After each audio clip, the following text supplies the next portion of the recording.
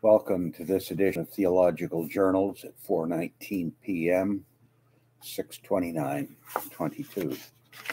We're with the Bibliotheca Sacra, an article on the chronology of life, the life of Christ with the Epiphany, with emphasis on the Nativity and Epiphany. He draws, we're talking about the Sol Invictus celebrations in Imperial Rome. He draws a contrast between the quadrennial games for Sol, which he characterizes as relatively new, and that annual festival which he ascribes to Numa. In 42:3, lastly, he states the annual festival in honor of rebirth of the sun takes immediately place after the Saturnalia. Gives a convoluted and quite fictitious explanation for why it is held a few days after the solstice rather than on the solstice itself. Clearly, Julian is speaking of two different festivals of the soul. The one reportedly old, annual, and celebrated after the Saturnalia and before the new year. If the annual celebration was held on December 25 following the solstice, then the quadrennial games must belong to some other date. Since that leaves only the games held in October 19 to 22, it is obvious that the Aurelian instituted, not those of December 25. Julian's claims date back to Numa is dismissed by Hegmans as a piece of fiction intended to give an ancient provenance to what was apparently a relatively new festival. In his words, the notion that the Mithraists celebrated December 25 in some fashion is a modern invention for which there is simply no evidence. Indeed, Hegmans even goes further as to speculate that December 25 was adopted by pagan authorities in response to Christian celebration of Christ's birth on that date. The upshot is that although there is evidence for the Christmas date in Rome as early as 336 AD, there is no evidence of a festival to Sol on December 25 earlier than the chronograph of 354, according to Hegmans. As to the Christian celebration of Christmas on December 25 can be attested in Rome by 336, at which point it may already have been well established, and the celebration of Sol on that day cannot be attested before 354, 362, and has not yet entered the calendar in the 320s. It is impossible to postulate that Christmas arose as a reenactment of some solar festival. There is simply quite not one iota of explication for a major festival of Sol on December 25 prior to the establishment of Christmas, nor is there any circumstantial evidence that there was likely to have been one. Some techno mumbo jumbo. We're in modern Reformation, the May-June edition, and re-imaging or reimagining Restoring Eve by Deborah Call. At the heart of the debate is Genesis 3:16. To the woman he said, I will make your pains in childbearing very severe. In painful labor you will give birth to children. Your desire will be for your husband, and he will rule over you. In evangelicalism, Genesis 3:16 rests at the center of debates regarding the role of women in church, home, and society. And interpretations are often shaped by preconceived ideas about the nature of men and women and their roles. Of particular significance for the debates is the interpretation offered by Susan Foh. In the midst of second wave feminism in 1975, Foh defined the woman's desire in Genesis 3:16 as a desire to possess or control her husband, to contend with him for leadership in their relationship.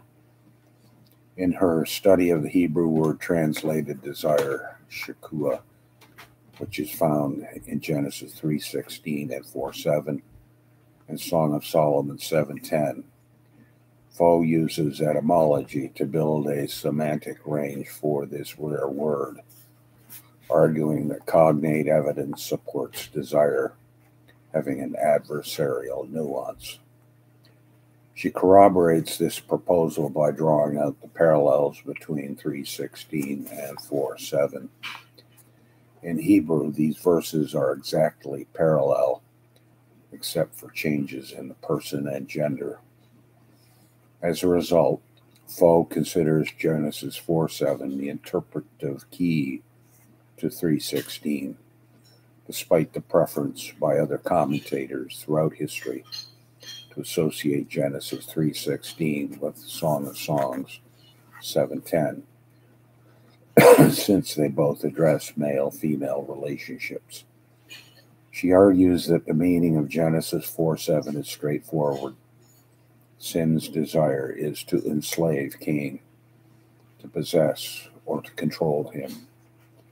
But the Lord urges Cain to overpower sin, to master it. According to Foh, this clarifies what is unclear in 3:16. Like sin, the woman desires to possess or control her husband. This has implications for the interpretation of the husband's rule as well. Foh holds that the husband's rule is positive, a necessary corrective to the woman's attempt to usurp her husband's authority, as Cain needs to master the sin seeking to destroy him. So the man must rule the woman if he can. Her interpretation presented a solution to many conservative evangelicals searching for a way to respond to the feminist movement of the time. Feminism has infiltrated the church, causing many to question the time-honored interpretation of passages involving manhood and womanhood, gender roles, and their implications within the church, home, and society. The impact of her interpretation has been far-reaching for evangelicals. Foh offered insight into the feminist movement, even arguing it made biblical sense. She isolated the cause, a woman's inherent desire to usurp authority, and others applied her work, stressing submission for women and the biblical womanhood. Over 40 years, Foh's view has become the standard interpretation of Genesis 3:16 by evangelical scholars. It has even made its way into the ESV translation. What once read, "Your desire shall be for your husband," now reads, "Your desire shall be contrary to your husband." The fact that this argument is both polemical and biblical is what makes it complicated. Foh and the complementarian pastors and theologians who have followed in her footsteps have moved from reactivity to genuine conviction. She has persuaded many by her arguments, so much so that the arguments no longer need to be made. Primed by our cultural movement to believe they're true, we read our Revised Bible translation and don't give it a second thought. We turn to modern Reformation again, July, only this is the July-August edition. And we turn to an article by William Twisse, the prolocutor to Westminster Assembly, the Scriptures Sufficiency to determine all matters of faith.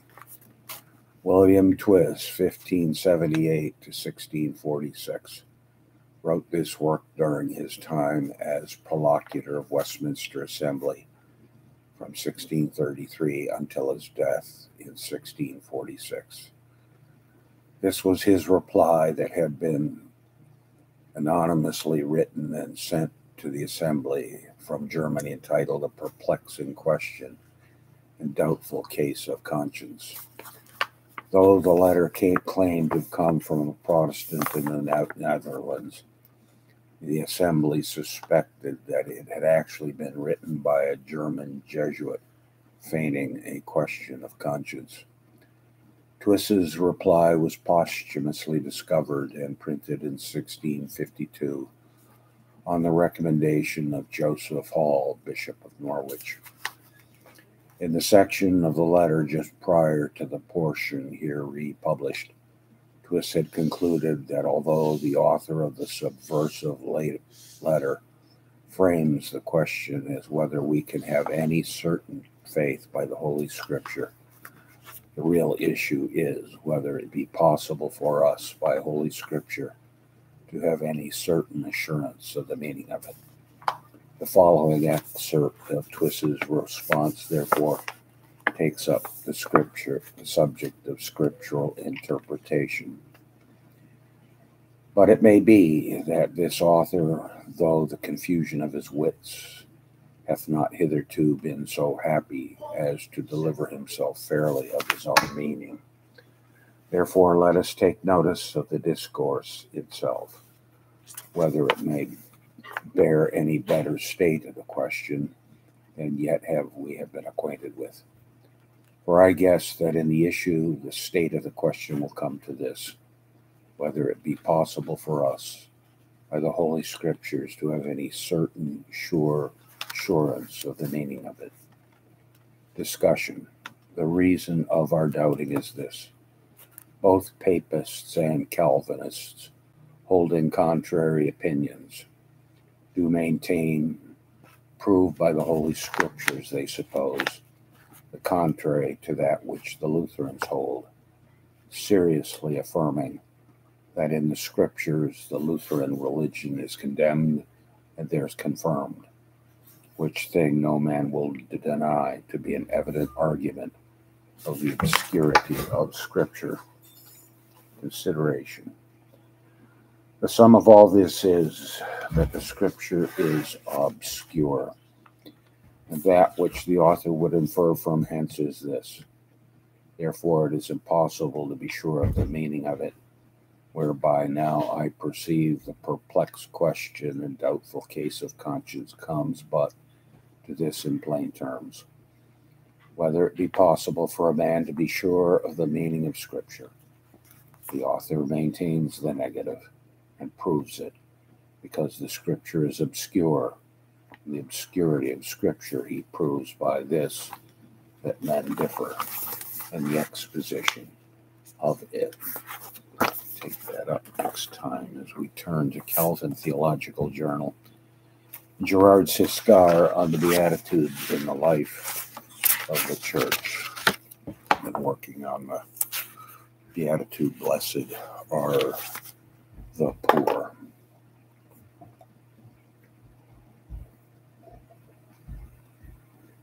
They made injustices with God's justice. They are persecuted because they live out of the justice of God's kingdom. That such people would be persecuted is easily demonstrated. Imagine a son in a family of well-to-do landholders in Galilee of Judea who begins to give with generosity laid out in Matthew 6:19-34 to those described in the first beatitude.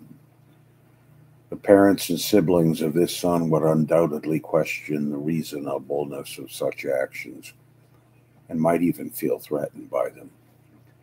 Might this explain Jesus' declaration that his coming would not result in peace but a sword, referencing the conflicts it would create in family relationships, 10:34-36. That section ends with a promised reward for everything done to one of these little ones, right down to offering even a cup of cold water.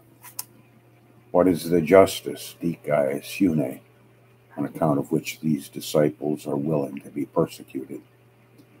Again, it is helpful to consider its use in the Septuagint, where it predominantly translates saraka, which is variously translated as righteousness and justice. Tzedakah and mishpat, most commonly translated righteousness and justice, are paired together in a couplet or parallelism so frequently in the Old Testament that it would be hard to imagine a Jewish person in Christ's time who would not see the concepts intricately intertwined. According to the concise dictionary of classical Hebrew, tzedakah included the idea of social justice. Though not nearly as common, dikaiosune was also used to translate the word chesed, the word often used for covenant faithfulness or loving kindness. Through being drawn into covenant terminology, the word dikaiosune was supplied from time to time with content which is related to that of mercy when translating tzedakah. Beneke-Zibilski, in his thorough treatment of the meaning of righteousness in Matthew's Gospel and the Beatitudes in particular, demonstrates that righteousness for Matthew is not an eschatological gift, but is man's conduct in accordance with the will of God. Because righteousness is often understood solely as a gift from God, I prefer the translation justice, as it more clearly communicates just actions which are righteous. We shift now to Westminster Theological Journal on social Trinitarianism with Tory Trier. The third article, Theology and its Historical Overview. Karl Barth once suggested that one could begin the entire theological enterprise by starting with the Holy Spirit, and many have since followed his suggestion.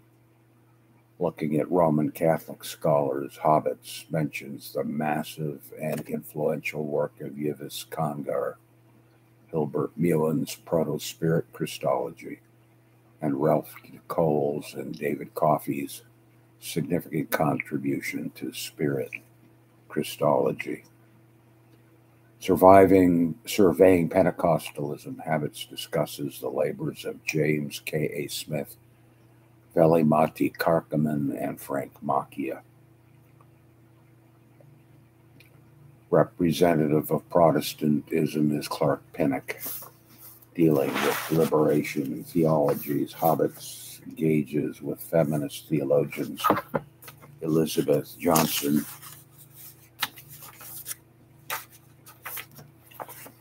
and Susan Coakley. Finally, concerning Eastern Orthodoxy, Hobbes looks not at certain figures, but certain features of the tradition that are conducive to third article theology. Basil of Caesarea's notion of the Spirit as creator and perfecter. The 2016 multi-authored volume, Third Article Theology, then represents the first concerted effort to present and apply a theological method that starts with the Spirit. We turn now to Mid-America Theological Journal, and we are with Dr. Cornelius Venema.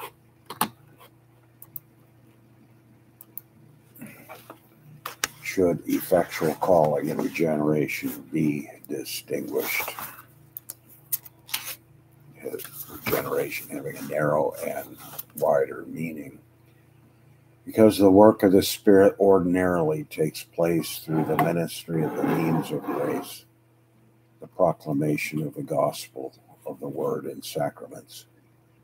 Reformed theologians generally agreed that effectual calling, regeneration, and conversion must be viewed as inseparable aspects of the Spirit's work in drawing the elect into union with Christ.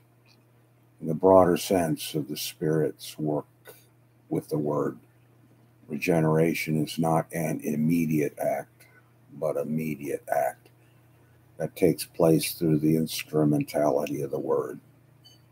However, even though the language of regeneration was used in the broader sense, there was a consensus that the Spirit's work in effectual calling through the Word includes a direct act whereby a new life is granted to those who would otherwise remain dead in their trespasses and sins.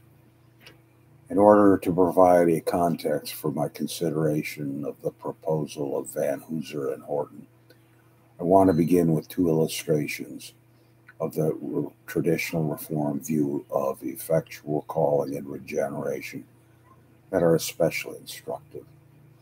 The first is the confessional summary adopted at the Synod of Dort early in the 17th century, 16, 18, and 19. The second is the formulation found in Francis Turretin's Institutes of Eclectic Theology later in the 17th century. Consistent with its aim to offer pastoral, consensus statement of Reformed theology, the canons provide a less scholastic summary of Reformed teaching on the work of the Spirit and effectual calling and regeneration. Turretin also aims to offer the consensus view of Reformed theology, but his treatment is more scholastic in form. 1.2, Effectual Calling and Regeneration in the Canons of Dort, Confessional Codification. In the arrangement of the 5 points of the Canons of Dort, the topics of effectual calling and regeneration are addressed in the third and fourth points of doctrine entitled Human Corruption, Conversion to God, and the Way it occurs. The authors of the canons chose to treat these 2 points together, since the crucial difference between the Reformed and Arminian parties did not emerge at the third point, which deals with human corruption and inability, but at the fourth point, which deals with the way the Spirit works in effectual calling, regeneration, and conversion. The Arminian or Remonstrant view acknowledged the radical depravity of fallen sinners and their need for prevenient, sufficient grace to enable them to respond to the gospel call. However, it did not affirm that God's grace alone grants this response.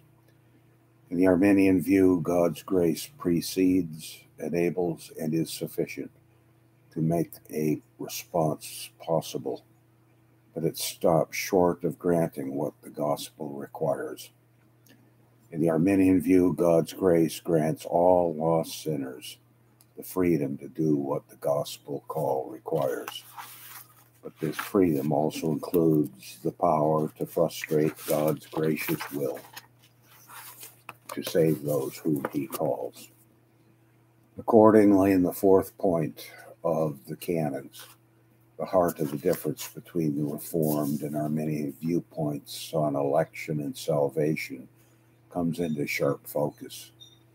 Does the salvation of lost sinners ultimately depend upon their free, independent, and persistent decision to believe and repent? Or does the salvation of lost sinners depend upon the effectual ministry of Christ's Spirit, who graciously and powerfully draws and preserves those whom God elects into communion with Christ? The burden of the fourth point of doctrine is clear. Those whom God unconditionally elects in Christ are effectually called through the invincible working of Christ's Holy Spirit and Word. We turn now to global Anglicanism. Prayer after communion in the discussion in place of the images of the atonement. All language of our making a sacrifice is reserved for after we have received communion. The prayer of oblation, whereby we offer ourselves as living sacrifices to God, is positioned as a post-communion prayer. This was deliberately done by Cranmer so as to emphasize that this is a response to Christ's work and not to be confused with the grounds on which we approach God. As Null observes, by repositioning the prayer of oblation, the community's sacrifice of praise and thanksgiving was their newly empowered response to God's grace at work in them, not its grounds as previously. God's imputation of righteousness to us by Christ's atonement prompts this response in us.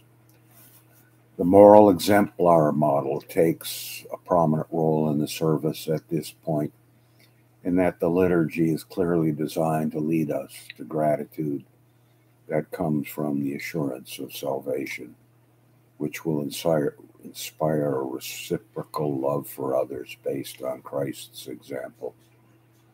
Null notes that just as in his doctrine of justification, the supernatural action in Cranmer's communion service was the renewal of the communicant's will to love Christ and one another, and all because they had first been loved by him. One of the alternative prayers after communion also focuses on reconciliation, which God has brought through Christ together with the victory he has won. In this prayer, the President emphasizes the reconciliation with God as Father. Father of all, we give you thanks and praise that when we were still far off, you met us in your Son and brought us home. Keep us firm in the hope that you've set before us, so we and all your children shall be free. Moreover, Christ has opened the gate of glory through his dying and living, and declared your love and great, and give us grace. I just want to check something here. We are in the spring edition. Moreover, Christ has opened the gate of glory, and through his dying and living, which declared your love and gave us grace. This refers to Christ's victory as he triumphs over the powers of sin, the world, and the devil, to open the gate of glory to his followers. Whilst the victory image is not at the heart of the service, we're undoubtedly reminded of Christ's work in terms of victory through the words of the liturgy. It is important that believers be reminded of the victory aspect of Christ's work, and that they can respond by rejoicing in that victory. We now turn to the fundamentals in faith with Dean Hyson dealing with the Graffelhausians. Another serious consequence, no final authority, of the higher critical movement is that it threatens the Christian system of doctrine and the whole fabric of systematic theology. For up to the present time, any text from any part of the Bible was accepted as a proof text for the establishment of any truth of Christian teaching, and a statement from the Bible was considered an end of the controversy. The doctrinal systems of the Anglican, the Presbyterian, the Methodist, and other churches are all based upon the view that the Bible contains the whole truth, and nothing but the truth. See 39 Articles of the Church of England, verses Article 6, 9, 20. They accept as an axiom that the Old and New Testaments in part and as whole have been given and sealed by God the Father, God the Son, and God the Holy Ghost. All the doctrines of the church, from the greatest to the least, are based on this. All the proofs of the doctrines are based also on this. No text was questioned, no book was doubted. All Scripture was received by the great builders of our theological systems, with the unassailable belief in the inspiration of its texts, which was the position of Christ and his apostles. But now the higher critics think they have changed all that. They claim that the science of criticism has dispossessed the science of systematic theology. Canon Henson tells us that the day has gone by for proof texts and harmonies. It is not enough now for a theologian to turn to a book in the Bible and bring out a text in order to establish a doctrine. It might be in a book or in a portion of the book that the German critics have proved to be a forgery or anachronism. It might be in Deuteronomy or in Jonah or in Daniel. And in that case, of course, it would be out of the question to accept it. The Christian system, therefore, will have to be readjusted, if not revolutionized. Every text and chapter will have to be inspected and analyzed in the light of its date, origin, circumstances, authorship, and so on.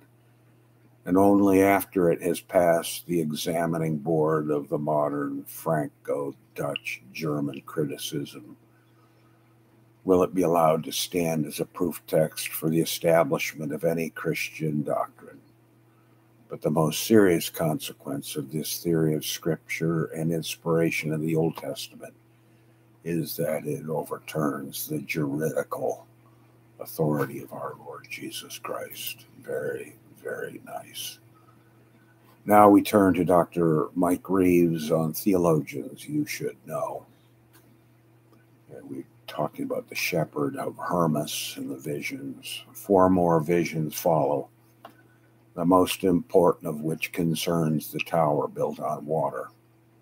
This represents the church built on baptism and reveals what a high view of baptism has started to emerge in certain Christian circles.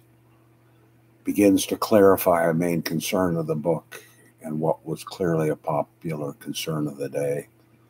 Is there a possibility of forgiveness after the washing of baptism?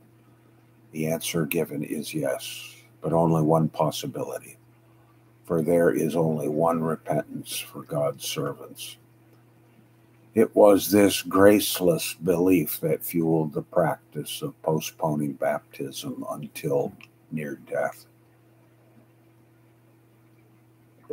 The sorts of things Hermas sees in the vision are angelic builders removing stones from the tower, indicating the removal of believers for sin, and round stones that do not fit, representing rich believers who must first have their riches chopped off before they can fit into the tower.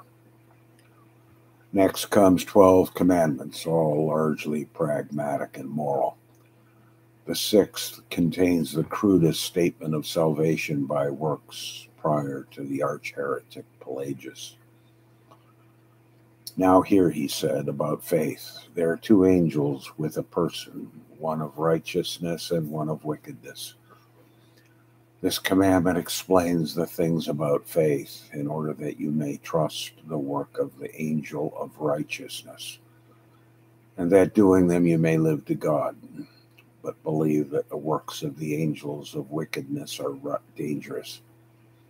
Surely, however, the oddest commandment is the 10th. Clothe yourselves, therefore, with cheerfulness, which always finds favor with God and is acceptable to him, and rejoice in it. For all cheerful people do good things and think good things and despise grief, but sorrowful people always do evil.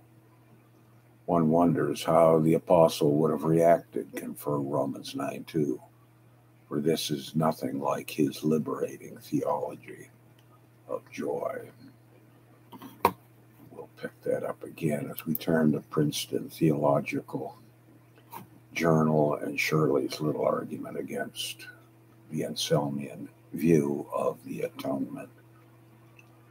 Although Aquinas does attempt to lay the act of paying the price of sin at the feet of Christ the man in order to maintain his alignment with the orthodoxy of his time, he certainly would not be disposed to separate the human and divine actions of Jesus to the point that one acted in a manner that the other did not. As a result, God in Christ pays the price of human liberation to God in the Father, or in other words, God pays God. This notion is inconsistent with the very nature of God as love. If God remunerates God for the forgiveness of sin, sin was forgiven without payment of the debt. The imagery of God forcing Jesus to undergo immense injustice and suffering for the sake of an illustration contradicts our conceptions of a loving, just God. Does God set the stage and act out a horrendous travesty of human justice and excessive violence through the murder of an innocent man in order to reveal the extent of divine love and forgiveness? If so, we are left with the imagery of divine forgiveness through violence and injustice that not only permeates our perceptions of God, but also invades and influences our own behavior. Dissatisfaction with such an inadequate and disturbing conception of God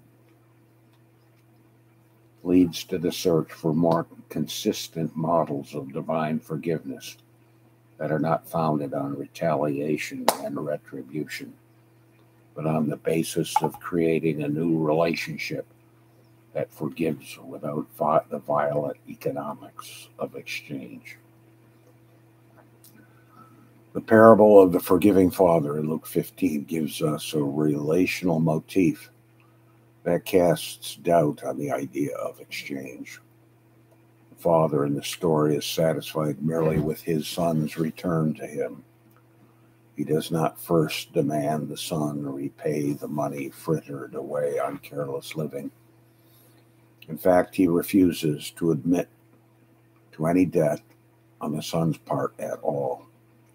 He covers him in a loving, forgiving embrace and receives him into the fold. John Caputo helpfully articulates the liberality of the father's forgiveness. In the story of the prodigal son, the father does not sit down and calculate just how much suffering he should inflict upon his errant son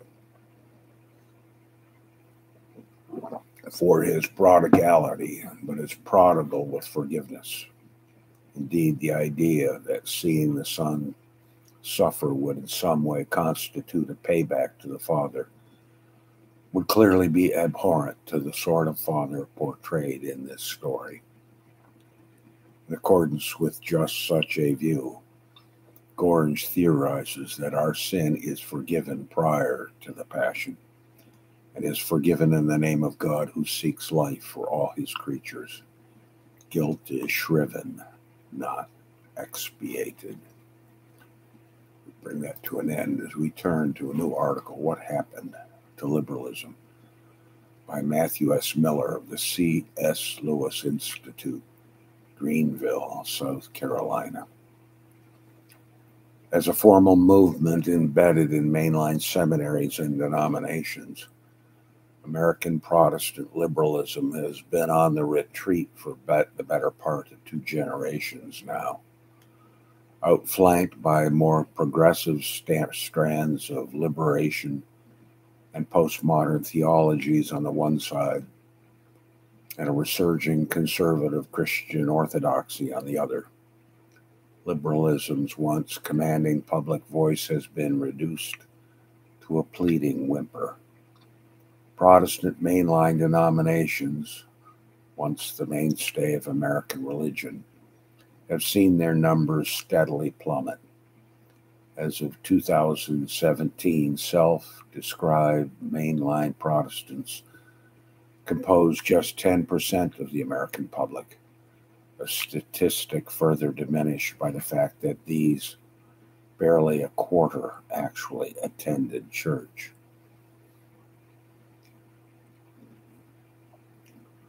By such measures, liberalism appears to be dead, or nearly so, but is it? If we equate a liberalism with its institutional form, the kind that took up residence at Harvard in the 19th century, put forward nationally renowned theologians who labored to make Christianity credible to the modern world, published leading journals and Sunday school curricula, shaping the thought life of a generation, and was heralded by celebrated pastors like Fosdick. Then the bell tolled for liberalism long ago. In his massive trilogy tracing the history of American liberal theology, Gary Dorian relays the accepted narrative. In the 19th century, it took root and flowered. In the 20th century, it became the founding idea of a new theological establishment. In the 1930s, it was marginalized by neo-Orthodox theology. In the 1960s, it was rejected by liberation theology. By the 1970s, it was often taken for dead. We would be mistaken, however, to equate liberalism exclusively with its established institutional form, just as we would be mistaken to equate Gnosticism singularly with the official movement of self-styled Gnostics that early Christianity defeated. Though the published work of Gnostic theologians were entirely lost long ago, the impulse of their thought has persisted to the present day, as Philip Lee and others have demonstrated. In the same way, liberalism in its institutional form has suffered an outward defeat. But that does not mean liberalism itself has been vanquished. The heart of liberalism has proven to be not its institutions, but its ideological core.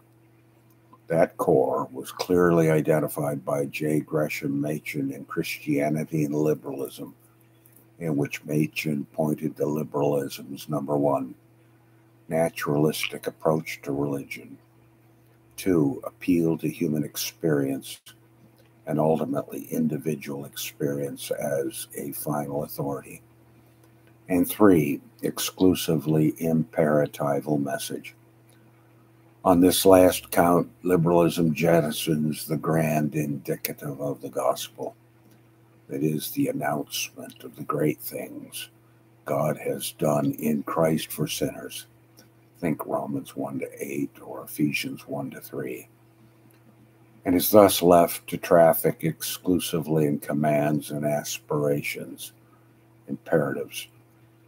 In one of his most profound statements, Machen announces, "Here is the most fundamental difference between liberalism and Christianity.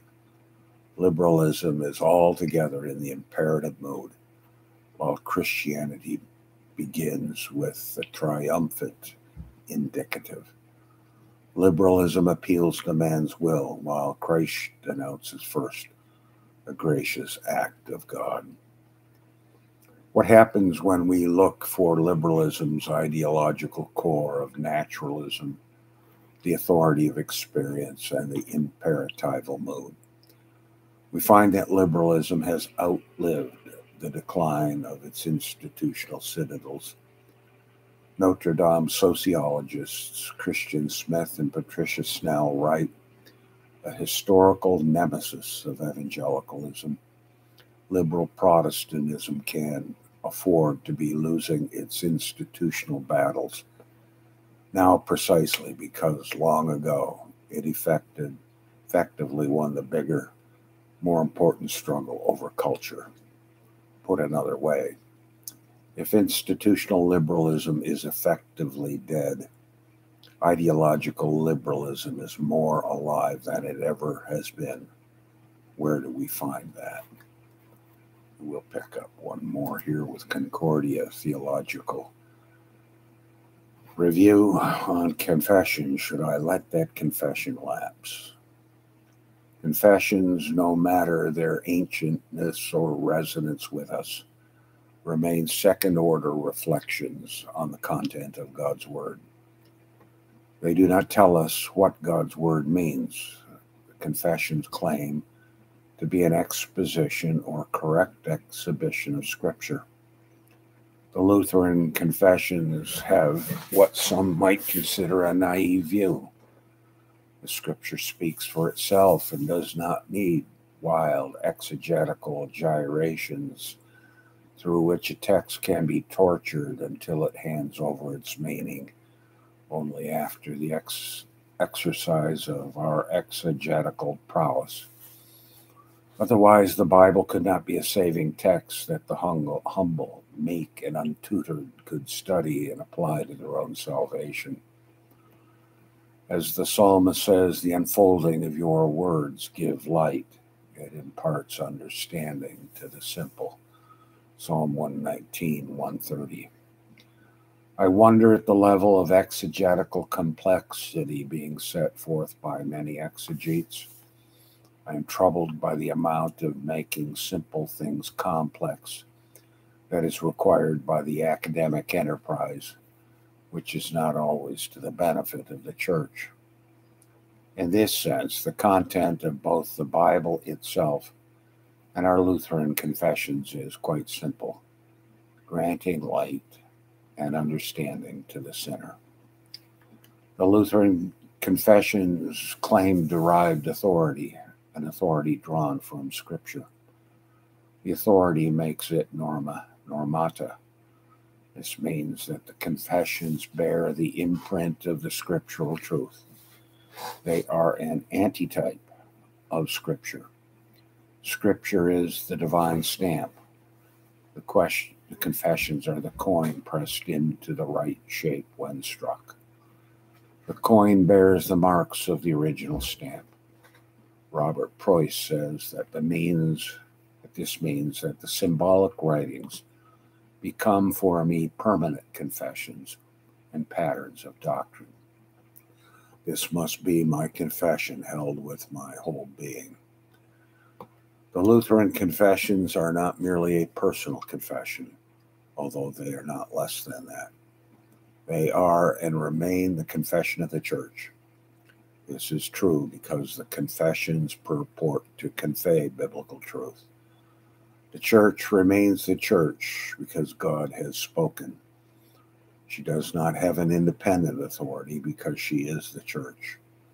That would be the Romanist heresy.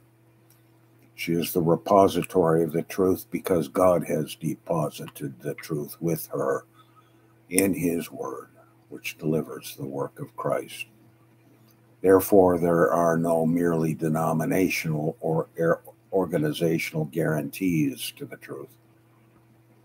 There is only the church under the Word of God. Confessions are above me as an individual. That's why Edmund Schlink says that the great consensus of which the confessions so often speak makes plain that the confession is not the doctrine of an individual, but of the church. The churches and her pastors place themselves under the uniting confession of a shared expression of the faith. Both corporately and individually, we freely place ourselves under the authority of these texts because we must. We are freely compelled by the authority which they convey. The truth obligates us to an amen of agreement. Of course, we may also freely reject their content, but in so doing, we are abandoning the scriptural truth. And here we'll draw this to a close. The Lord be for us, who can be against us? Godspeed.